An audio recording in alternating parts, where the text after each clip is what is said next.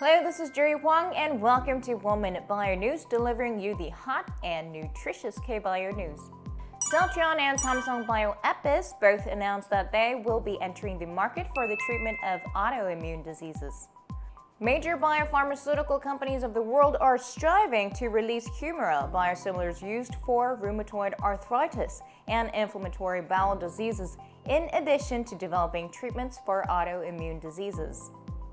Celltrion finally reached a patent agreement with the AbbVie in the United States on the 6th. This will allow Celltrion to sell the high-concentration Humira biosimilar, Euflyma, in the United States starting July 2023. Euflyma is the world's first high-concentration Humira biosimilar that has a reduced dose by half compared to the low concentration and even removes pain. Moreover, the treatment for autoimmune diseases by Samsung Bioepis, which was recently acquired by Samsung Biologics, is also set to be released in the market first. Its low-concentration treatment has already been approved by the FDA, and the high-concentration treatment is currently waiting for approval after clinical trials.